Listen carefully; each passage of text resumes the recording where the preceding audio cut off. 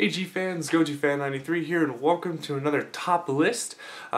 In this top list, I will be talking about my top 5 things that Godzilla 1998 did right. Now, before I do this list, keep in mind that, obviously with a lot of G fans hating 1998, I'm looking at the good things about the film, and also the next video, or the next top list, will be the top 5 things that 1998 did wrong, so, it'll be balanced out, but also I'm looking at this at a perspective of it not really being, Godzilla, like this is Godzilla. I'm looking at it as Zilla, just the monster himself, and the movie itself. So, let's get on to it.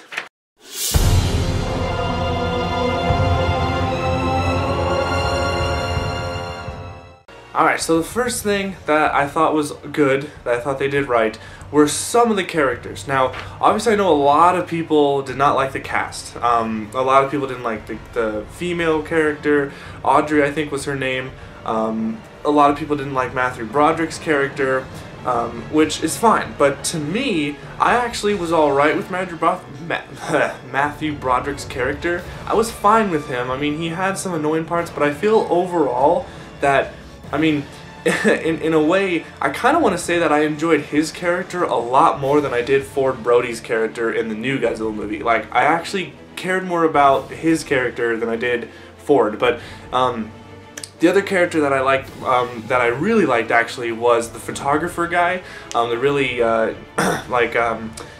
self-confident kind of guy, he was the camera guy. He got caught in between Zilla's toes. I really liked that character. I think he was really funny. And then the other character I liked was the French spy guy, like the agency or whatever. Like those guys, I really dug those characters. I thought they were really funny. So yeah.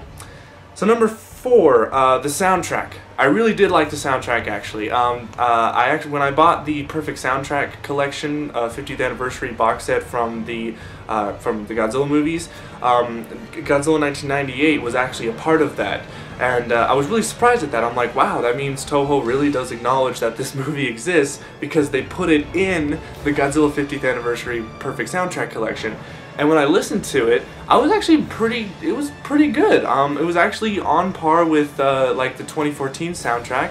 It didn't have super memorable themes to it, but I feel like when I just listened to the music by itself, it was pretty good to listen to. So definitely I do like the soundtrack. Alright, number 3, I'm going to go with the marketing campaign. Now, obviously a lot of us remember the marketing for this movie. Oh, his foot's the size of this truck. His eye is the size of this billboard.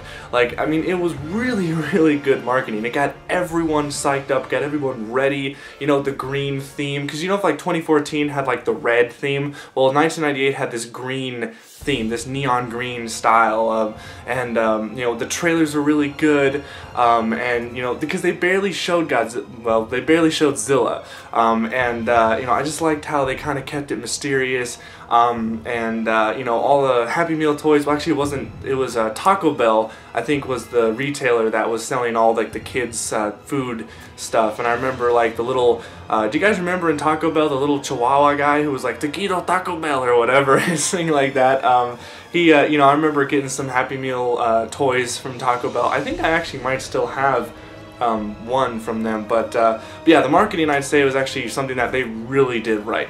Alright, the second thing, I would say, some people might disagree with me on this, and I totally understand if you do, but I believe that the special effects for the time being, remember guys, this was 1998, this is a little bit after Jurassic Park, so CGI was starting to become a little bit more of a thing, and obviously this, Zilla was all in CGI, but I feel like there were some parts in the movie that looked really good, especially if you watch it on Blu-ray. There were some scenes that were exceptionally good, especially when Zilla first goes into New York and starts tearing shit up, and all the cars flying everywhere, the big semi that he grabs in his mouth and starts shaking, the guy falls from it, The special effects, I feel, in some parts were really good.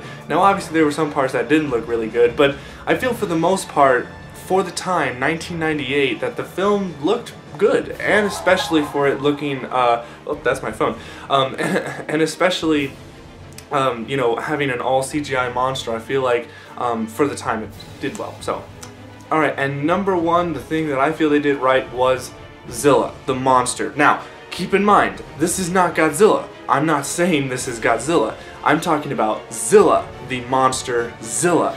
Not this guy. Not this guy. Zilla. I feel like this monster was awesome. When I watch this film, I never watch it like I'm watching Godzilla. I'm watching it like I'm watching this monster Zilla. And I feel like he was such a cool monster. The way he was so quick, he maneuvered around buildings, and yeah, he technically ran away from the military, but keep in mind, you know, he was outsmarting the military. The helicopter parts where they were chasing him, and then he went like around some building really quickly, and then they miss him, and they're like, where'd he go? And then Zilla just breaks through the building behind them and just smashes them. I mean, and the fact that he's smart. He gets smarter in the movie. Like, he goes for the fish. That's a lot of fish. See, I got it out there, so... he goes for the fish, and, you know, obviously the military starts shooting at him. But then the second time the humans try to do the fish strategy again, Zilla looks at them, and he's like, nah, I'm not gonna go for that. And he goes away, and they're like, ah, shit, he knows. So I really like the way that they did Zilla. Also, the design of Zilla is really cool looking. You know, definitely, I feel like Zilla is more of a modern representation of Beast from 20,000 Fathoms than he is Godzilla. And if you look at it from that way, if it's Beast from 20,000 Fathoms, I feel like that's a way better representation. You know, yeah, so, and Zilla's really cool. I mean, and also the roar, yes, the roar was Godzilla's roar, and I liked the roar. I was fine with his roar. I thought it was, I mean, it was cool. I mean, hell, even in the American version of Godzilla 2000, they kind of used that roar and kind of manipulated it to sound a little bit more traditional. So, I mean, I don't know, I thought the roar was pretty good. So, yeah, Zilla, definitely my number one favorite or my number one pick for what they did right. Alright, so thank you guys so much for watching this top 10 list, or it's top 5 list actually, but soon it will be finished around with another top 5 of what 1998 did wrong.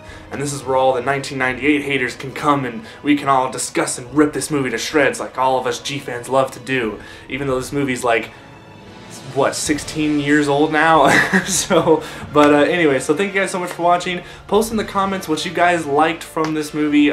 You know, like I said, I like this movie as just another monster movie. As a Godzilla film, it fails on all parts, and like I said, we'll talk about that in the next top 5 video. But as always, thank you guys so much for watching, and stay big, G-fans.